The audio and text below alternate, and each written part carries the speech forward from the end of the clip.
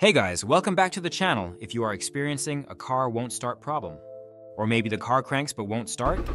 This video is for you. Nothing is more frustrating than trying to start your vehicle and the car refuses to start.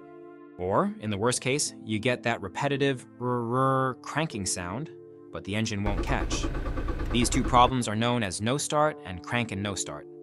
A no start issue means the car won't make any sound or movement at all when you try to start it. On the other hand, a crank and no start issue is when the engine turns over, cranks, and makes a whirring or sound, but doesn't start fully to run. With these problems, it is common to assume that a dead or weak battery is the only reason for these problems. However, there are other common causes, like issues with the ignition, spark plug, fuel delivery, or even air intake. In this guide, we'll walk you through the main reasons a car won't start for each case, even if you recently changed the battery. And we will also share tips to help you troubleshoot each to save yourself some frustration the next time this happens. So let's get right onto them. First, let's look at the common reasons for no start, no crank, no power situation. When your car won't start and isn't making any noise, it's often due to a power problem. When it comes to power problems, here are the common reasons and a checklist of what to look out for and how you can tackle them.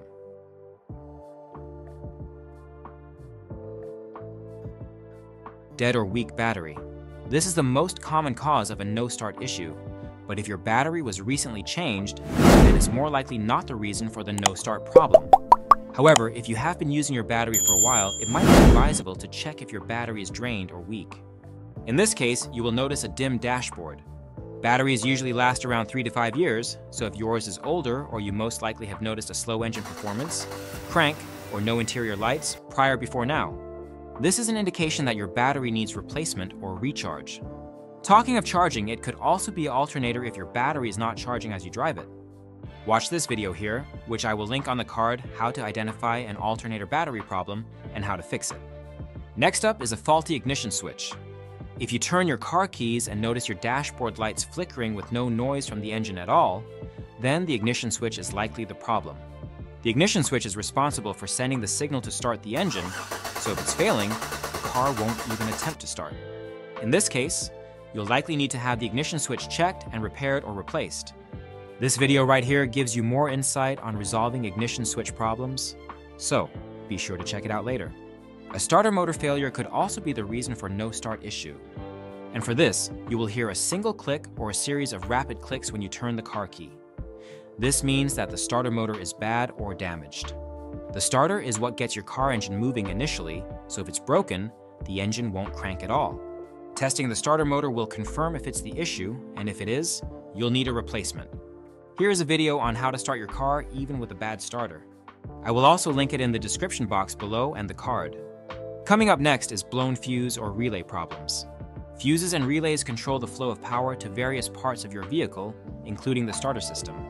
If a fuse related to the starter is blown or a relay is malfunctioning, the engine won't start, and you won't hear any cranking noise as well. So you've checked all the boxes above already, and this could be the possible reason for the next no-start situation. Checking and replacing any damaged fuses or relays linked to the ignition and starter system can help restore function. Now let's move to the common reasons for a crank and no-start problem. This is often due to issues in the fuel delivery or ignition system, aka the spark plug, or air intake, and the engine timing. These entire processes are all essential to getting your car started and running. If any of them malfunction, the car might crank but fail to start fully. Fuel delivery issues. So if fuel isn't reaching the engine properly, the car can't start. And in this case, the car might crank but won't start. A common cause is fuel pump failure. The fuel pump is responsible for sending fuel from the tank to the engine. If you don't hear a faint humming sound when you turn the key, the fuel pump might be the next reason for C. It could be a problem with the pump itself, the fuse, or the relay that powers it. Replacing the fuel pump is often the fix if it's no longer working. Another fuel issue could be a clogged fuel filter. Over time, the fuel filter collects dirt and debris, which can restrict the flow of fuel. When this happens, the engine might crank weakly or struggle to get fuel, preventing it from starting. In this case, replacing the fuel filter is usually the solution. Next is the ignition system, which is what sparks the engine to life. Faulty spark plugs are a frequent problem here. If the spark plugs are worn or damaged, they won't ignite the fuel properly, leading to rough cranking or no ignition at all. Replacing them with new spark plugs can resolve this issue. Watch this video for how you can replace your car spark plug. Another part of the ignition system that can go bad is the ignition coil. The ignition coil provides the high voltage needed to create a spark. If it's failing, you'll get an inconsistent or weak spark, preventing the engine from starting. Replacing a faulty ignition coil is usually the way to fix this problem. Air intake issues. The engine also needs a proper mix of air and fuel to start. A dirty or clogged air filter can block airflow, causing a weak fuel-air mixture and reducing engine power. Checking and replacing a clogged air filter can restore the right balance for ignition. Similarly, a failing mass airflow (MAF) sensor can disrupt the air-fuel mix by incorrectly measuring airflow into the engine. If the MAF sensor is dirty or faulty, the engine might crank but won't start. Cleaning or replacing the MAF sensor is often an effective fix. Engine timing issues. Lastly, the engine's timing could be off. The timing belt or chain controls the timing of the engine's valves and pistons, ensuring they move in sync. If the timing belt is broken or misaligned, the engine will crank without proper combustion. In this case, the timing belt needs to be inspected and, if damaged, replaced to get the engine running smoothly again.